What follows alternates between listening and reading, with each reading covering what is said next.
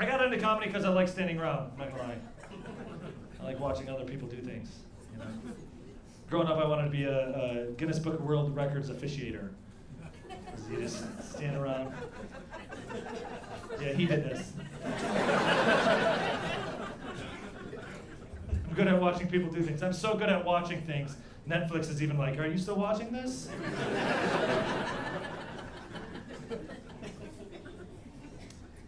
I like standing around. That's why I was on the football team in high school.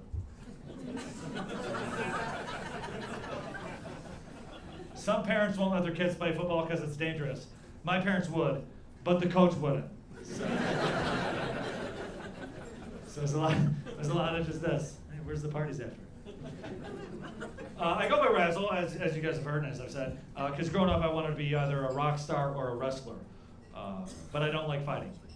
I'm not a fighter, you know. Some people are lovers, not fighters. I'm not a fighter. I'm more of a run and a fleer. Anytime there's conflict, I'm like, oh, my friends are always like, hey, do you got my back, bro? And I'm like, no. I wanted to be a rock star. I used to be in a band in my early 20s. And then I got tired. I just got tired. Because half the time the guitar players are always like this. They're always running back and forth. And then they're always like, they always stand on the side of the stage, and every time they get to the side, they always act surprised. They always look kind of confused, you know? Like they just walked out of a store in the mall and they forgot which direction they were walking in. Yo, you guys need to go to more malls. Because they're confusing. Singers, you know, singers are weird. Guitar players are weird, you know. Guitar players, I'm jealous of guitar players though, because they can do whatever they want, you know. They can wear what they want, they can wear tights, you know, leather jackets, face paint. They get to stand like this. You know? You can't do this at the office, you know?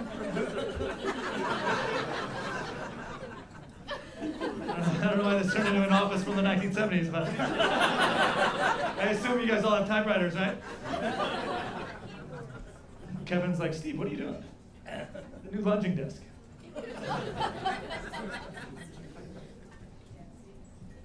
Singers, you know? They can wear what they want. You do the job for them half the time. Every time I go to a concert, the singer's just like this.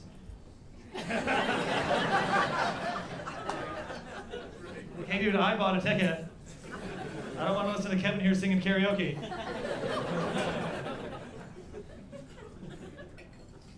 Bass players make me laugh too. I love bass players. Because nobody knows the bass player's name. And the bass player is always like the odd man out, you know? Like he never knows what to do. He's always just kind of standing on the side of the stage and like he looks like the robot from Chuck E. Cheese, you know? He's just like...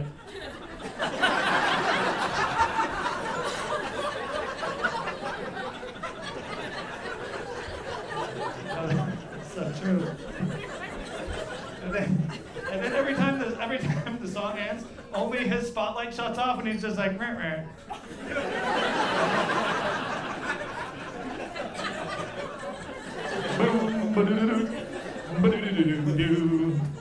Stupid. I like punk bands. Punk bands make me laugh because they're always like, oh, punk rock, man. It's not about the looks, man. It's the attitude. I don't care how I look. And you're like, really?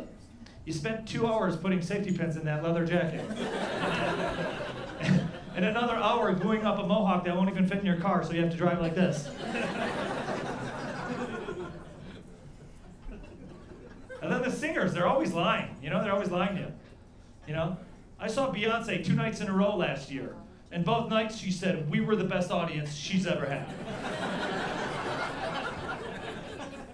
I don't know if that's because she knew I was there having a good time, or if she just says that to everybody.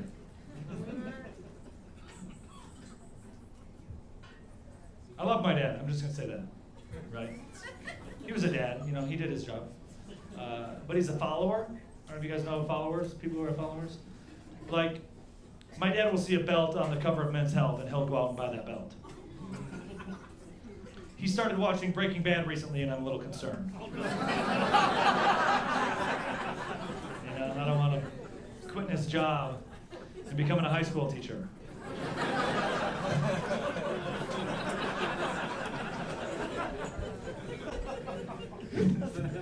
He calls me up the other day though, and he's like, son, you're not gonna believe this. I was watching the movie The Bucket List, and I made a bucket list. And I'm like, I don't believe it. That movie's 19 years old. How are you just seeing that movie? He's like, you have a full life ahead of you. You know, you're gonna be alive for another 52 years. You should make a bucket list. So I made a bucket list, but I think I did it wrong, because my bucket list is just so generic, right? Like number 1 on my bucket list is to buy a cat. Because number 2 on my bucket list is to buy a dog. Because number 3 is to name my cat Waterfalls. So every time my dog is chasing my cat,